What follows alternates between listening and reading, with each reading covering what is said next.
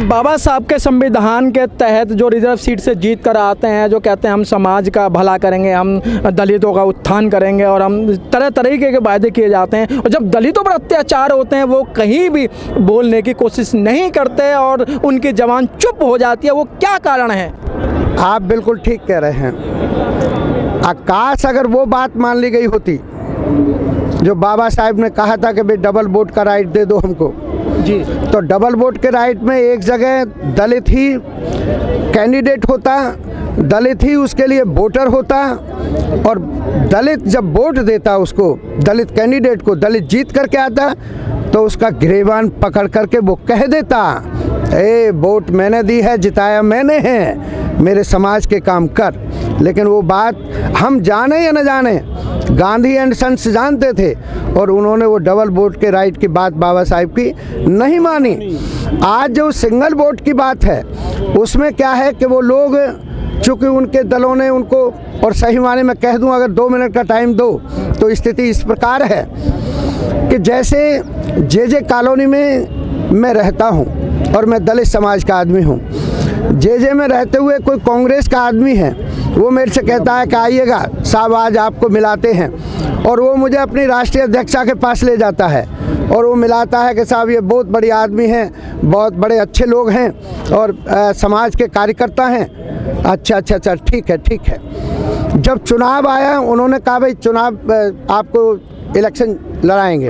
अरे माई बाप कहाँ इलेक्शन, रोटी खाने को नहीं, कुछ नहीं। मैं बोला तुम क्यों चिंता करते हो? वो अपने राष्ट्रीय अध्यक्ष के पास जब ले जाता है तो वहाँ राष्ट्रीय अध्यक्ष कहती है कि हाँ भाई चुनाव लड़ेगा।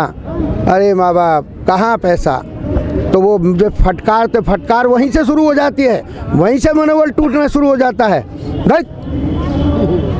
12 साल तक कुत्ते की पूंछ को नलकी में रखा, निकाला टेढ़ी की टेढ़ी निकली। अरे सीधा बोलना, क्या दिक्कत है? पैसा चाहिए ना। पार्टी ट्रेजर बुलाया, 60 लाख रुपया दे दिया चुनाव के लिए जी। हमने कहा चुनाव लड़ेंगे बाद में, पहले बनाएंगे मकान।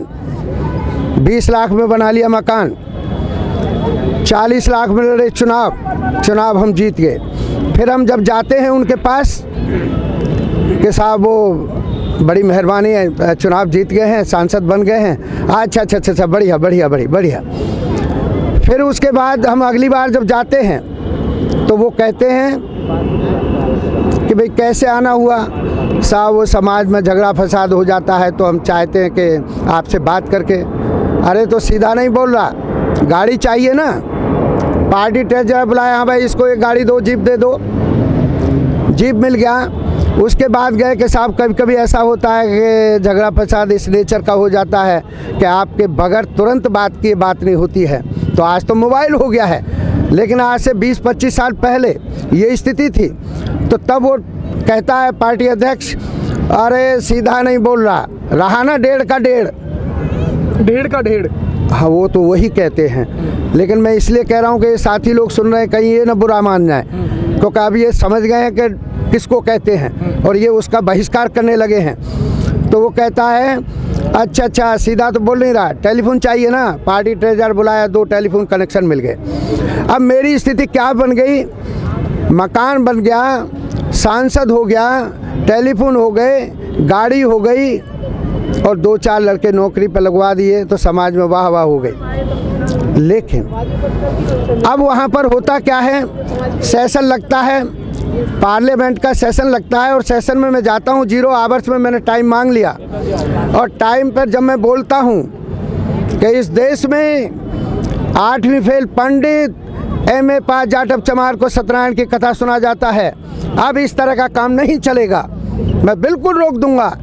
तो मेरे वाले जो ललुआ और सांसद थे उन्होंने मेज थपथपाई, वाह हुई। फिर दोबारा मैंने कहा इस देश का क्षत्रिय जो ठाकुर बनता है, मूँछों पर ताप देता है, हमारे समाज की बहन बेटियों को उठा ले जाता है, अब इस तरह कदापि नहीं होगा, हम रोकेंगे। और हमने कहा कि ये बनिया मसाले में गंद मिला कर के और ये परोसता है मेरे समाज को, अब मैं ये काम नहीं होने दूंगा।